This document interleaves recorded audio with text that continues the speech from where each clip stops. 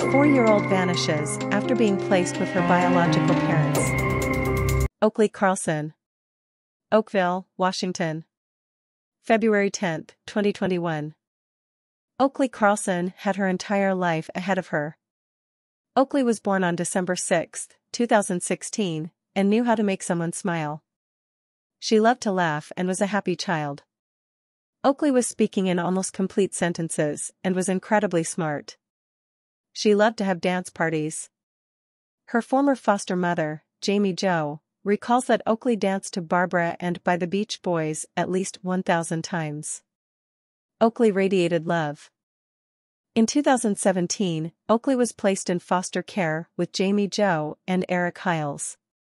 From 7 months old until she was 3 years old, Oakley was under their loving care, which allowed Oakley to thrive. The Hiles had intentions of adopting Oakley so they could provide her with the best life possible.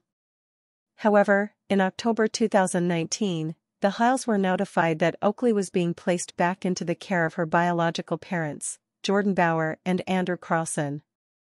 Jordan Bowers refused to assist authorities. After the authorities left, Andrew called to report Oakley missing. Authorities then went to Oakley's home with a search warrant. Upon entering the home, police found toys and clothing for all of the children except Oakley. Blood was discovered on the blinds and the front door, as well as a handprint on the wall in the downstairs hallway. The police have never publicly stated whose blood was found inside the home, but they begin to believe foul play was involved. Andrew Carlson and Jordan Bowers were arrested on charges of obstruction of law enforcement and first-degree manslaughter. In December 2020, Oakley went to spend Christmas with her paternal grandparents, Kate and Fred Carlson. Kate contacted Child Protective Services because Oakley did not look well. Oakley's skin was pale, she had dark circles under her eyes, and had sores on her face. The phone call to CPS caused issues amongst the family, ultimately resulting in Andrew Carlson cutting off communication with his parents. On December 7, 2021, the search for Oakley continued and police asked the public to keep an eye out for Oakley.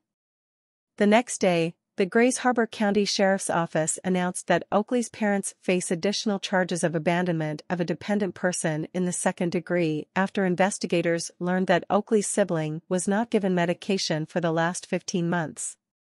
The medication was medically necessary for the child's health, and without it, it could result in physical impairment or even death.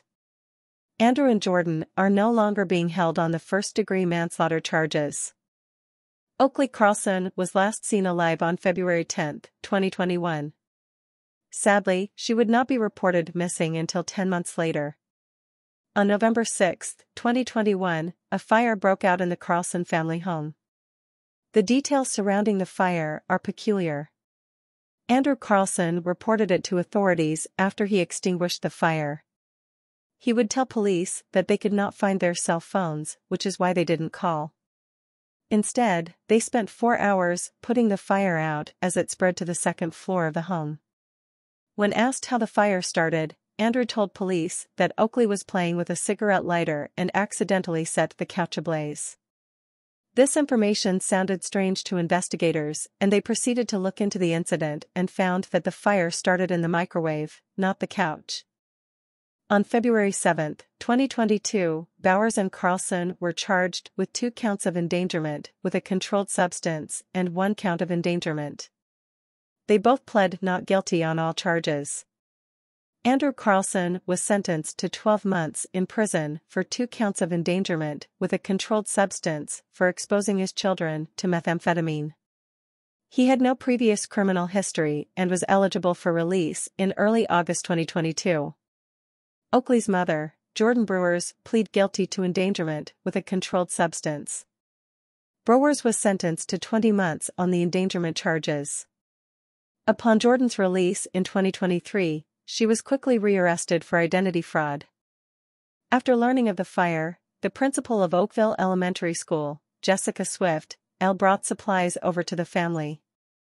She stayed for 45 minutes, and when Jessica asked about Oakley, Jessica was told that Oakley was in her room.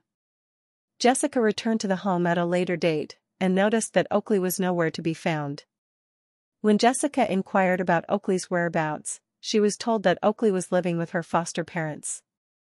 Where the case stands today, Oakley's case remains unsolved. Despite the Hiles family raising valid concerns of safety, the Washington State Department of Children, Youth, and Families did not respond accordingly. In January 2023, House Bill 1397, the Oakley Carlson Act, was referred to the Human Services, Youth and Early Learning Committee. If passed, it would protect foster children by creating a 5-point system of support to check in on children in the process of being returned to their biological families. It would mandate drug testing for families who are reunified with their children. On December 4, 2021, Oakley's 6-year-old sister goes to Jessica's house to play with her daughter. Jessica asked Oakley's sister about Oakley. Upon being asked about Oakley, her sister gets very upset and says Oakley is no more. When Jessica asks more questions, Oakley's sister tells her that Oakley went to live with her foster parents. Her sister was incredibly sad when asked about Oakley. Jessica was alarmed by this and reached out to Jordan to ask if Oakley's sister could stay the night because the girls were having fun together.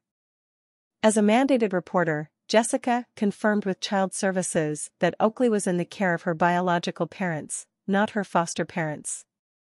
On December 5, 2021, Jessica files an official report and requests a welfare check with the Gray Harbor County Sheriff's Office. Date missing: February 10, 2021. Birthday: December 6, 2016. Current age: 6. Age at incident: 4. Race: White/Caucasian. Gender: female. Height: 3 feet 0 inches. Weight: 50 pounds. Hair color: brown.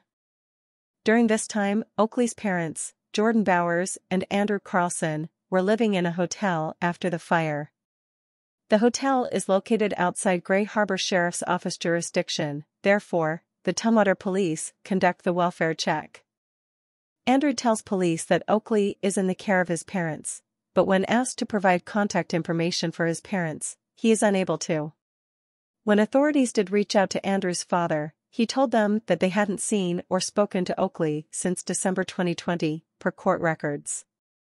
Andrew did not seem surprised that Oakley was not with his parents.